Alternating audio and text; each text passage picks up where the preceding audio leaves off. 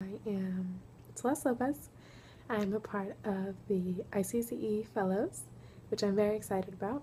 I was born and raised in Ventura, California. It's a small town in the central coast of California. Really great place to grow up, but as soon as I got out of high school, I applied to SF State, got in, and was on my way. So I've been here since 2012, and I've been very fortunate to have worked as a preschool teacher for much of my time here, and to have also had the opportunity of studying abroad, which was an amazing experience. Now, in my last year here, I am a 5th year, and I am studying psychology.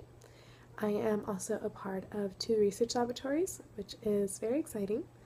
I love the work I do in all aspects of my life, and so I'm quite happy at the moment.